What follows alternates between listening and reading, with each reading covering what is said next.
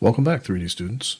In this video, I'm going to go over with you how to actually make the neon sign mesh objects. And I'm not going to give you a step-by-step series of videos showing you exactly how to make every single bit of this. I'm just going to go over some things with you that will help you make your sign. So let's start by looking at this word here. You can see it's in script, and if you were to write this, you would kind of go like this. And maybe you would go like that, but we're not going to do it that way because our line would be really messy. So we need to break this down. So this is one piece. This is one piece. This is one piece. This is one piece. This is one piece. This is one piece. This is one piece, and so forth and so on. And this is how I broke it down. Here's the first piece I made. Here's the second piece. Third, fourth. Actually, I just started messing with this one just to see what I could do. Fifth, sixth, seventh, eighth, ninth, 10th. You can see how I broke this word down. So to show you how I did this, I'm going to go ahead and hide this layer here, and I'm going to create a new layer.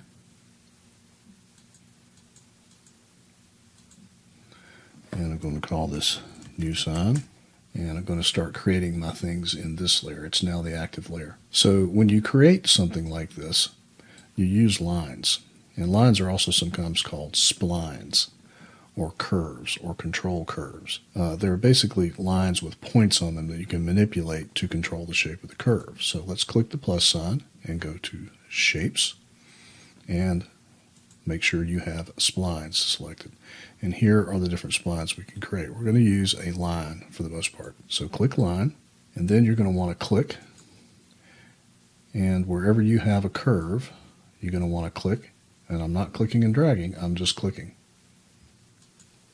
And then when you finish, you right click. Now the reason this line is thick like that and yours won't be is because I have checked these two boxes right here. Enable in render, enable in viewport. Yours will probably look like this. When you open up this line in the modifier stack here, you'll see vertex, segment, and spline. This is just like subobject modeling a mesh. When you select vertex, you can select any vertex on the line and move it around. You can also convert them into curves. So usually what I do when I'm doing something curvy like this is I select all the vertices, and then I right click and I convert them to Beziers. They can also be Bezier corners. The default is corners. They can also be something called smooth. I'm going to convert them to Beziers. And then I'm going to select this one, and I'm going to click in the middle between the X and Y axis like so to activate or lock in those two axes. And I'm just going to move these handles around. Can also move the point. I'll do the same thing with this one. And you can see that very quickly we can have our first shape. Now to make it look like a neon sign, or a piece of glass that is filled with neon gas, which is what a neon sign is, it needs to look like more than a line. So you come over here to the settings for the neon sign, and you check enable in render and enable in viewport. And then you give it a thickness. I gave mine a thickness of 3. Yours might be different. Just give it a thickness until it covers up or it sort of matches the sign you're working with. And then, very importantly, you need to come down here and check cap. And then make sure quad cap is checked and segments equals 3. If you don't check that, then you end up with a square end like this. If you have less than 3 segments, then you end up with a pointy end like that. Cap, quad cap, 3. And sphere should be 1. And then you would move on to the next one. Click create, click line, and I'm going to create this shape now. And then click here to start your line, and everywhere there's going to be a curve or a corner needs to have a point. So click there and just move your mouse, don't click and drag. And when you come to a place like this, think of it as a clock face. There needs to be a point at each quarter of the clock. So 9, 6, and 3. Here as well. 12, 3, 6, and 9. And then you can right-click to finish. Now, this is already thick, so I'm going to go to the Modify tab, and I'm going to open it up, select Vertex, select all the vertices, and then I'm going to right-click and convert them to Beziers. Now, I could move them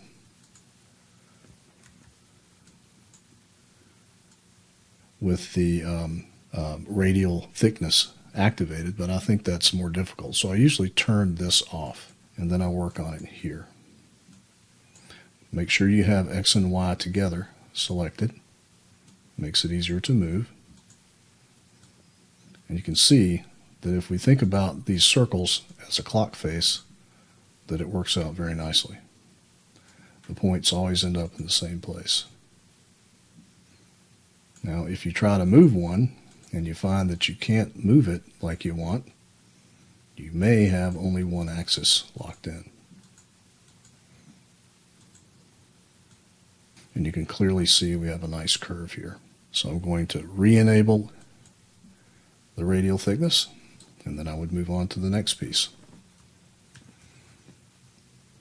One thing you need to make sure of is that where they are together here like this, you should have this so it looks like it's fused and not sticking out like that. To do closed letters like this, it's the same thing. You go to the Create tab, you select Line, and you just click and move your mouse. Don't click and drag, just click and move your mouse. And you're creating control points at each corner. Now when you get to the end, if you click right on that last one, or the first one, it asks you to close the spline. You want to say yes, and that makes it a closed shape. Now to make it look rounded like this, like these corners are, what we need to do is come over here and select all the vertices, go to vertex mode, select all the vertices, and scroll down here and find fillet. And if you fillet it about 0.5, it rounds all those corners off really nicely. Now there are other shapes you can use here besides just lines. You can use circles and eggs and rectangles and things, but I find the arc is a better way to make a circle unless it's a closed circle. To use an arc, you click on one end and drag to the other end, let go of your mouse, and then move it. You just move your mouse until you get the arc like you want and click to finish. That's how you make an arc. And that's the way I did these pieces. After you've created some letters, you need to also, one thing I forgot to mention is look all the way down to the bottom and find the interpolation setting. Sometimes you have to close some of these to find it. It's down here, it's interpolation, and you need to change that to something like 25. I think the default is 6. And at 6, what happens is you get a very chunky line where you can see the segments here. Let me change it to 3, and you can see clearly what that does. If you change it to 25, that smooths your line out, and that's what you want. So make sure you change each one of those to 25. Now, if you were doing something like this, you can see this is a very big line here, this F, and this is a very big shape here.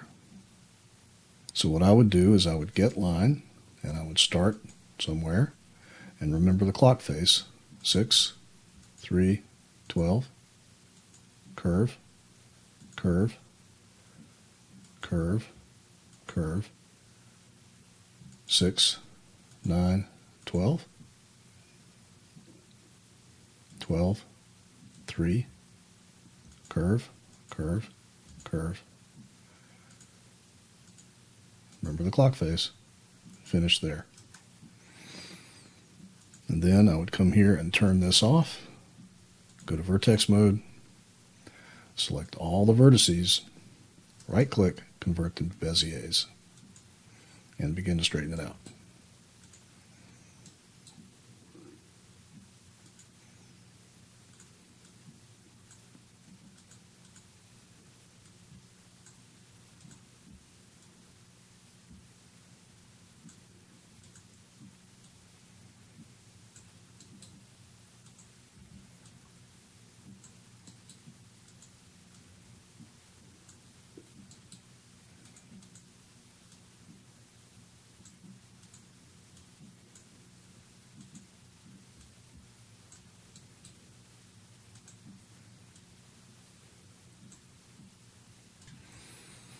And you can see with a little practice you can get pretty fast.